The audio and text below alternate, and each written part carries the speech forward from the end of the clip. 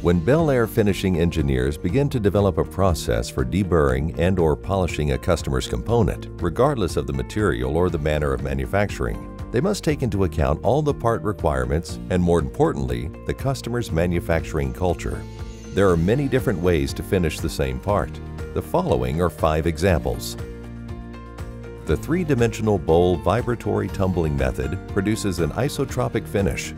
It is a lower-cost solution with little or no maintenance. This is a batch process where a quantity of parts can be run at one time with a force of 1 G and labor less than 1 minute per part. For most parts, we can achieve 70 to 100% of the necessary wet grinding and/or dry polishing operation. The process time here is 3 to 4 times that of high-energy finishing, but more effective than 2D tumbling. This method is a little tough to automate and has limited ability to do complex geometries. The centrifugal disc finishing method results in an isotropic finish. It is a more expensive solution with moderate maintenance. This is a batch process where a quantity of parts can be run at one time with forces of 5 to 10 Gs and labor time less than 1 minute per part.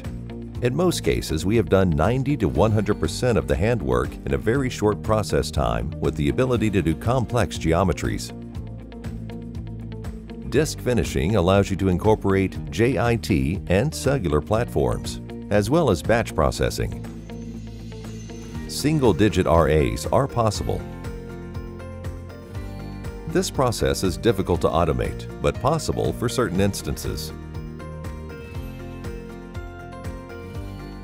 Centrifugal barrel finishing method is a slightly more expensive solution with low maintenance and also results in an isotropic finish.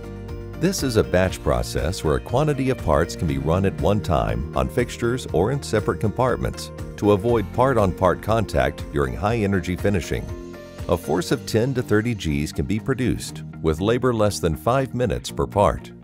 In most cases, we have done 90 to 100% of the handwork in a very short process time, with the ability to do complex geometries.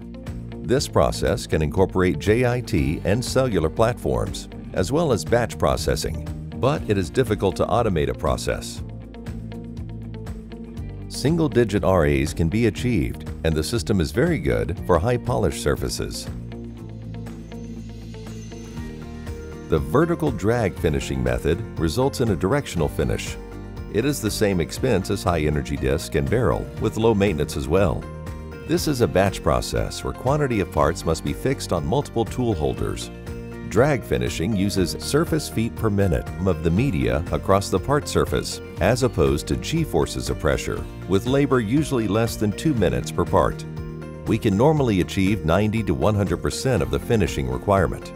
Depending on the complexity of the geometries, this method can be advantageous to producing the required finish in a shorter process time than other techniques.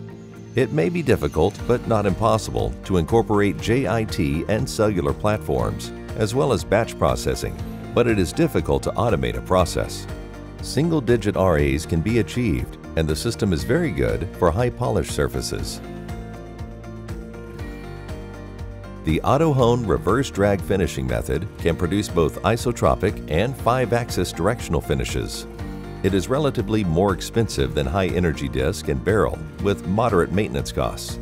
This is a single-piece flow process where single parts are loaded into pallets.